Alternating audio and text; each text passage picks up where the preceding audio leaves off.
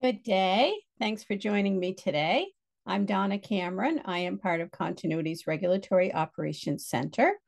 And today I'm going to share with you some of the regulatory activity that we addressed in the month of August.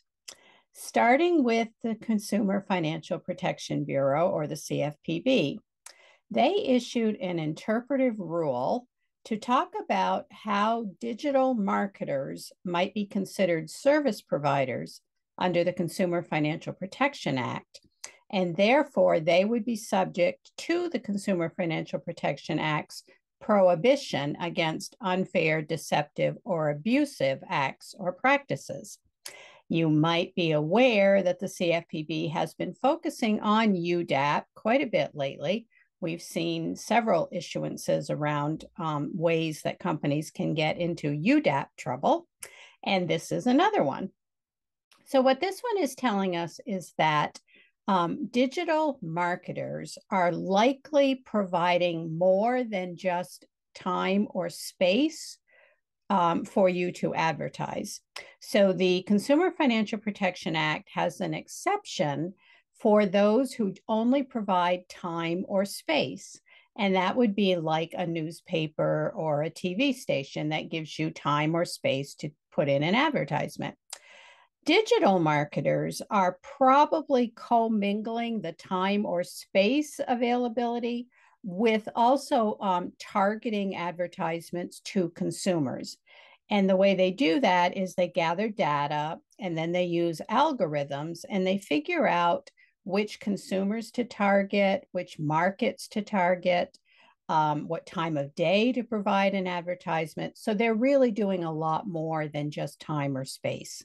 And when they're doing that, they become subject to those UDAP prohibitions in the Consumer Financial Protection Act.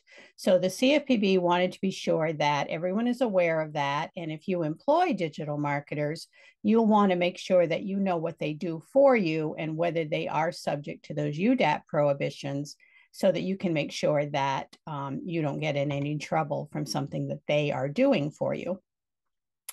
Then the CFPB issued another one of those circulars that they're now providing to the regulatory agencies. And this one, again, is around UDAP, and it is letting everyone know that if you are not sufficiently protecting data about consumers, if you don't have strong information security programs, then you may be violating, again, the Consumer Financial Protection Act's prohibition on unfair acts or practices. So this circular included some specific things that you might do to make sure you have robust data security. And they wanted you just to know that they will see it as perhaps unfair or deceptive if you do not have sufficient programs in place.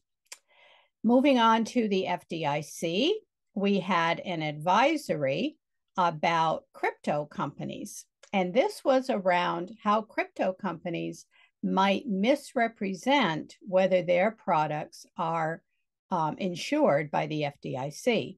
Apparently, what has been happening is some of these companies go out of business and they have led people to believe that the products they offer were FDIC insured when in fact they are not. So just some heads up there that some of these crypto companies might be leading folks to believe that they are insured. Also from the FDIC, we had some guidance. And this is around when you might charge multiple fees for the same item that is represented for payment. So somebody maybe presents a check for payment and there isn't enough money in the account to cover it, so you charge a fee. And then maybe it's represented and you charge another fee because there still isn't enough money. And this can happen multiple times. And the FDIC is concerned about these multiple NSF fees and how they are impacting consumers. So they provided some guidance to address potential UDAP risk. I think we can see a theme here, that you may be treating folks unfairly by charging those multiple fees, especially if they are not given sufficient time to bring their account to a positive balance before they get hit again with a fee, or if your disclosures are not very clear about when you will charge those fees and how much they might be.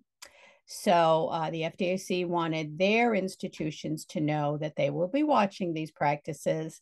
It may be a violation of law, it may be a UDAP issue, and they will expect you to take full corrective action. So if you're FDIC supervised, take a look at your NSF fee practices. Also, again, from the FDIC, we had a proposal to include modifications to borrowers experiencing financial difficulty as part of the underperforming assets ratio and the higher risk assets ratio for purposes of determining your deposit insurance assessments. And this would apply to large and highly complex institutions. So that modifications to borrowers experiencing financial difficulty is an accounting term that was recently introduced by the FASB, and the FDIC proposes to include that in some of those ratios that they use when they determine your deposit insurance assessments. So they do want comments on that one, actually August 26th. So probably out of time to comment, but just be aware that that is something they are proposing to do. Moving to the Federal Reserve, similarly to what the FDIC did not too long ago, the Federal Reserve wants their institutions to know that they need to notify the agency if they plan to engage in any crypto asset related activities. So they would really like to know about it before you do that. But if you're already doing it, they want you to notify them promptly. They also, before you start any of these activities, you are expected to make sure that they are legally permissible. They want you to check to see whether there are any federal or state filings that might be required. And then, of course, they expect you to implement adequate systems and risk management and controls so that you are appropriately handling any risk associated with those crypto asset related activities. Also from the Federal Reserve, they did adopt final guidelines that the reserve banks will use when they are reviewing requests for master accounts and services. Also, these updated guidelines will be applied when a reserve bank is reevaluating an institution's existing account. So nothing that you need to do here, but you do want to be probably aware of what the Federal Reserve banks will be looking at when they are evaluating account access requests. Then from the FDIC, the NCUA, and the OCC, we had a request for comments on proposed changes to their 2009 policy statement for commercial real estate loan accommodations and workouts. That statement has not been updated since 2009, as I said, and they are thinking that it's about time to get it up to date. So they have proposed some changes, and they would like your comments on that by October 3rd. Lastly, from NACHA, we had a bulletin, and they wanted to let you know that starting in September, the Federal Reserve and the Clearinghouse are going to start delivering additional late night deliveries of ACH files to RDFIs. You are not required to take any action when you get these, but you do have the option of processing these late night files so that you can better reflect your customer account balances over a full day or a weekend.